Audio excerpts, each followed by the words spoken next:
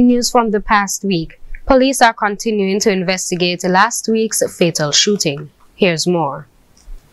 We have more information on the fatal shooting on Tuesday that left one person dead.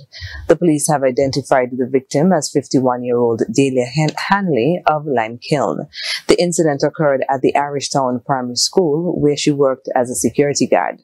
The police say that at approximately 4:10 p.m., gunshots were heard in the vicinity of the Irishtown Primary School.